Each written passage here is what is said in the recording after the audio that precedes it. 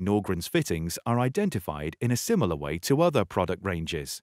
The following example applies to a number of ranges. For the older products, you still have the choices, but they are not laid out in exactly the same format. Let's take a typical number. Digit 1 tells us the family, in this case, New Fit C, a composite fitting. Digit 2 tells us the thread family. Here, it's ISO threads. Digit 3 tells us the thread type, in this case, parallel. Digits 4 and 5 tell us the shape. This example is straight. Digits 6 and 7 tell us the first thread fitting size, in this case 4mm PIF.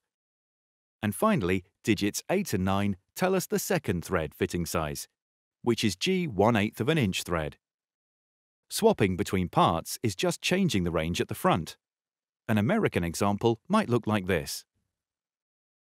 That's the end of the module. You should now have a good understanding of the tubing and fittings, the products available, and the situations they are most suited to.